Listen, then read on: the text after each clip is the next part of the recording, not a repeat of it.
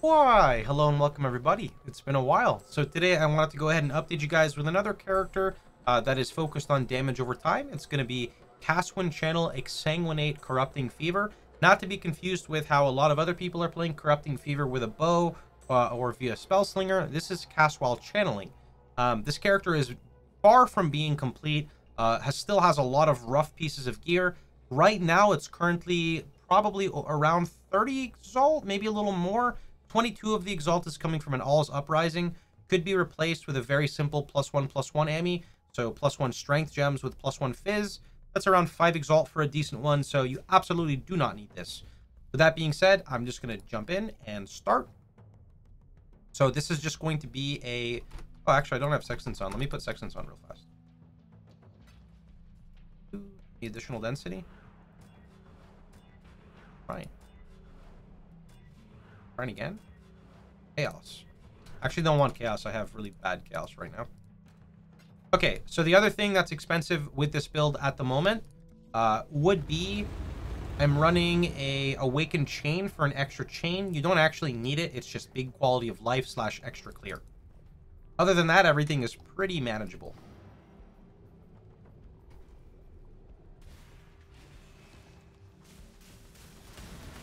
They are coming. I would like to state that even though I am using an Alls that has like, you know, it's 22 Exalt, my gems are level like 19 and they're not level 21, meaning there's a lot of damage to be gained just from simply leveling up the character. This character is kind of like the Righteous Fire build in the sense of it doesn't necessarily have the best single target, but the single target is scalable with a lot of currency. This build is focusing more on like map clear and having like a smooth mapping experience without the need of Explodey, although the Ascendancy does have built-in explosion since we're playing Glad, which we'll talk more about after this map. Although the explosion is, I wouldn't say it's inconsistent. It's very inconsistent. It's very consistent when you need it. When you need it being, when you need additional damage. If you're killing everything off screen, you don't really benefit from the explode. But when you're doing things like Beyond and Blight, and just a bunch of other stuff where there's a shit ton of mobs that are constantly spawning, that's when the Explodey really kind of picks up.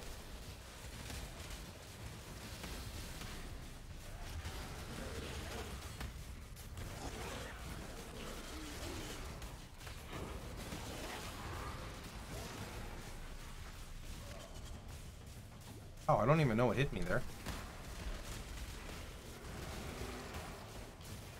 I can't do this just yet.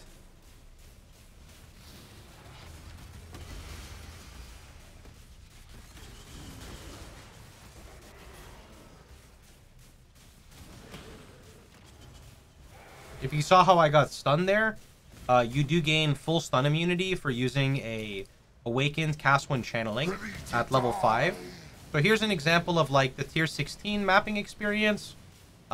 This is using a Awakened Chain, so that is -1 damage link, but majority of our damage does come from our Corrupting Fever.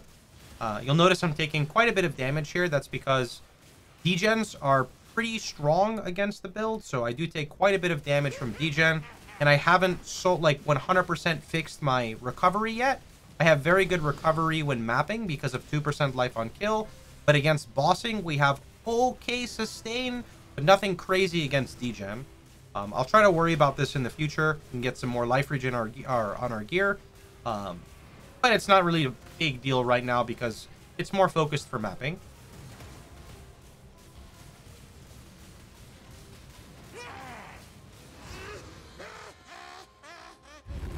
Okay, so now let's go ahead and talk about the character, the build, pretty much everything else. So we use Exsanguinate, level 19 right now. The higher the level, the better. With Cast-Win Channel, or Cast While Channeling, Cyclone, Awakened Chain, Brutality. This one's actually big, so this is 3 Exalt. The reason why I put emphasis on the Awakened level 5 Brutality is it gives you a chance to deal Crush, which lowers their physical resistance, which actually increases damage over time, unlike overwhelming physical damage reduction. So this is actually a pretty big damage increase for your single target. It also means that you can remove your Anoint from Vanquisher, which I still have, for something in favor of just more damage. And then Infused Channeling. Now your standard 4-link will look like this. This would be your 4-link setup, which is Exsanguinate, Cast While Channeling, Cyclone, Awaken Chain, Chain. And then you go Infused Channeling as your 5th link, because that triggers Physical Infusion, which actually increases the damage of your Corrupting Fever and increases the damage of your Exsanguinate, while also giving you physical mitigation. Then, for your 6th link, you go with Awaken Brutality. Now, the reason why I'm not 6-linking my Corrupting Fever is because, number 1, a 5-link gives me good damage because of Infusion.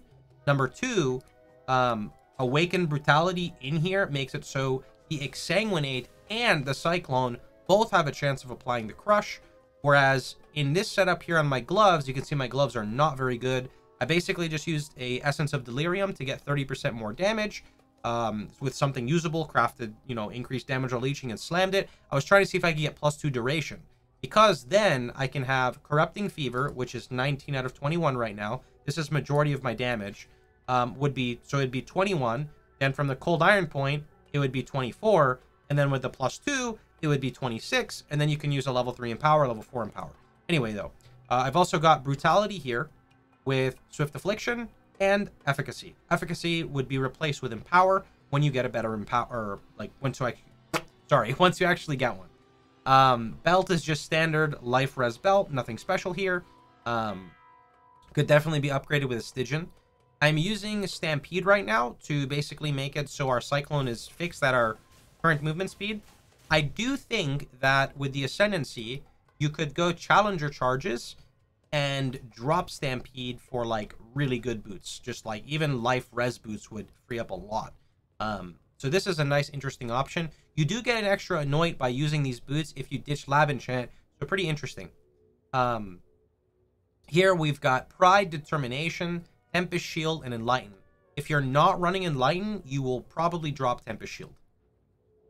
And for our chess piece, I literally went on PoE Trade and just searched 2 green, 2 blue, 2 red with Spell Suppression and Life. I got lucky with the Life Regen bonus there. I can definitely get a way better chest. I just haven't really thought about what I'm crafting for this character yet. So this is just what we're going with. This is putting us right now at, with Molten Shell on, 20,000 armor and 6,000 evasion without the Jade. With the Jade, we're 10,000 evasion.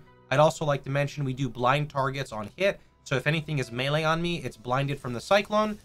Even though we don't have a crazy amount of accuracy, we do hit like, I don't know, 6 times a second. So there's a good chance it's blinded if it's next to me. We also have 100% spell suppression. We do have 94% spell suppression when we're not full life. So I'm still trying to get a little bit extra. I can't do this just yet. So this ring has vulnerability on it. Vuln is pretty much just for damage, and you'll notice I have minimum frenzy. 1 minimum frenzy plus 2 is 3. That's quick math. So 3 triggers the permanent frenzy for Outmatch and Outlast, which gives you a lot of physical damage here. We're gonna have to say sorry to this guy after. I'm sorry, boys. I'm a terrible person.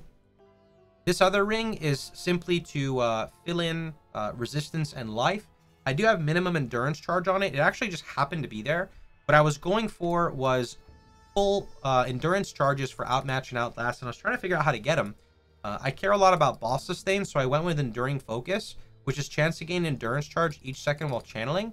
Sadly, I thought this would have 100% uptime because it's basically like every 4 seconds you get an endurance charge. But I've had times where it just falls off, which feels really, really bad. So the fix to that is either A, I go with an Enduring...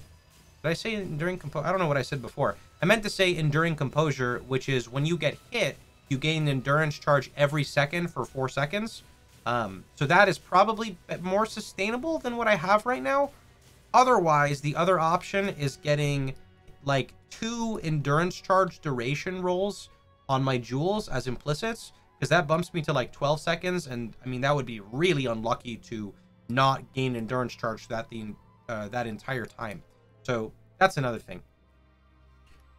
Other than that, over here we've got Flesh and Stone with Maim to trigger the bonus damage there, and I've got level 1 Vitality here. The reason for the level 1 Vitality is I snagged this bad boy for 1 Exalt, which is a Watcher's Eye with increased damage while using Pride, and damage leached as life while affected by Vitality. So this is just global damage leech, meaning it does work for Exsanguinate, so Exsanguinate does give us a little bit of leech for single target, which is really nice.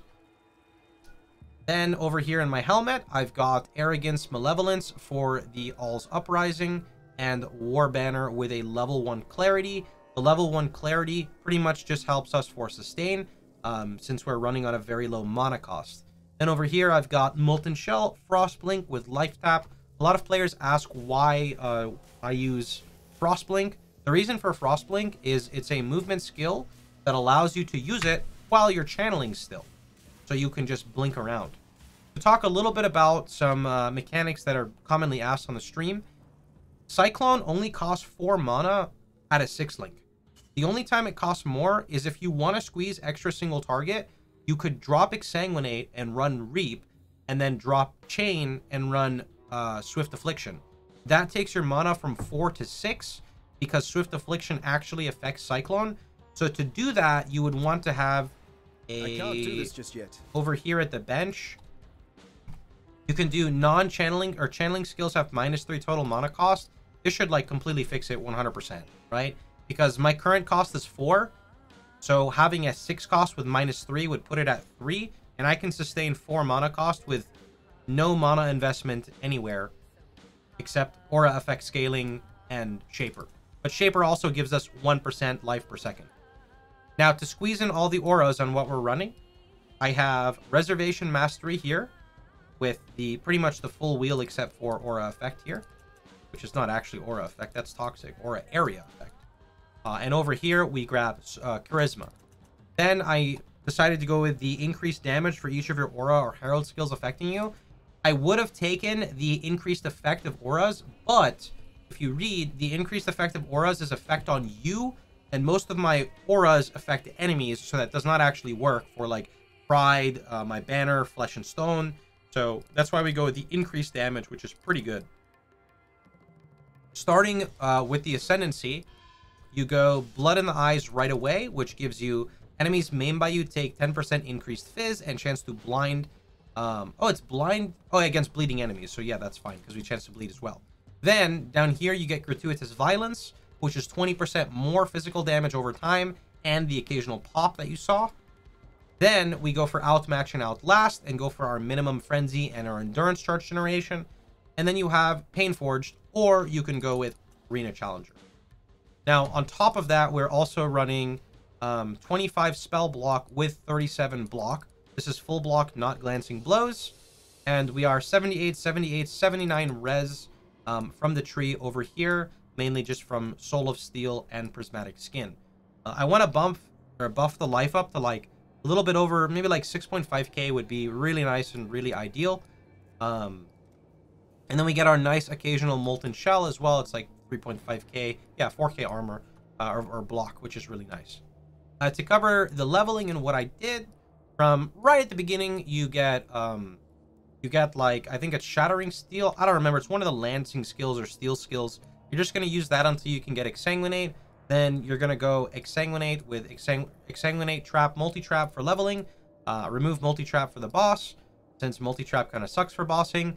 You use that all the way up to level 38. At level 38, you can literally start right away with Cast While Channeling, Cyclone, Chain, and Exsanguinate. And then you'll have a 4-link Corrupting Fever, which is Corrupting Fever, Brutality, Swift Affliction, Efficacy. Remember that your Exsanguinate will take your life, or Cyclone will take MP, and your Corrupting Fever will automatically refresh when you're cycloning because you spend life to use Exsanguinate. So it all goes together really well. And for leveling, you can always just level your Vitality and use like a Stone Golem as well. There is a potential thing I want to do in the future where I basically want to cut everything from here and try focusing on the left side of the tree. But I don't know, I have to POB it more and play around with it, because then I get hit with int requirements and dex requirements, have less spell suppression, but I have more net regeneration. So I'm not really sure. Like I said, the build is still kind of in theory right now. It's just really fun and thought I should share it with you guys. So that's pretty much about it. Hope you guys had a wonderful time. Hope you guys enjoyed yourselves. If you liked the video, don't forget to like, share, and subscribe. And don't forget you can catch me streaming live every day, but Sundays at twitch.tv/Pohx. Take care, everybody.